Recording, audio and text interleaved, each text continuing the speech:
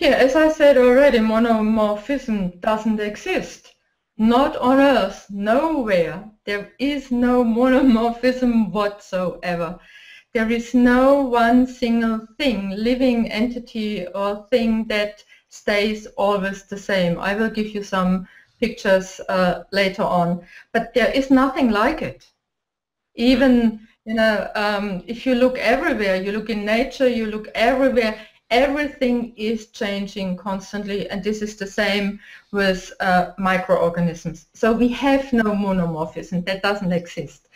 And all the bacteria, as you know, they are not longer reacting to antibiotics. They have huge problems that the antibiotic doesn't work anymore because all the bacteria, they adapted to the antibiotics and they are resistant. So they are not longer reacting to it. And what the medical system has to do is now to try up front to get the microorganisms out of the body and then to try which kind of bacteria still works so that they can be very specific. But then you have to know and to understand that even if this is working at this present moment, some bacteria, even after 3-4 hours, they are already resistant against this antibiotic.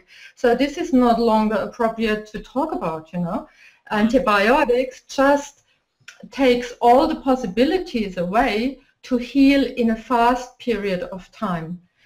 All the antibiotics and cortisone and all these sorts of things, they just created that we have more and more chronic disease people because there is no more way to go through the whole process in one go, because we kill them up front with the antibiotics, and then we have cell wall free bacteria, which is running through our body constantly, but the immune system is no longer able to catch it because the sign is gone.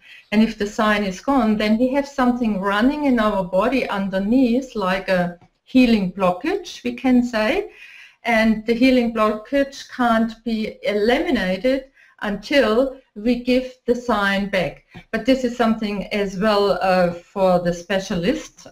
We can't go too deep into that today. But this is what we have to look at. So monomorphism doesn't exist. So basically you're saying that the old model where actually bacteria is the same and then we target it with medication doesn't really work because the body adjusts, bacteria do adjust, like that's just part of life. Absolutely. What about bacteria entering from outside of the body? Because I mean that's obviously one of the big fears, right? Where we're afraid that we catch a virus, we catch bacteria from the outside. Yes, that's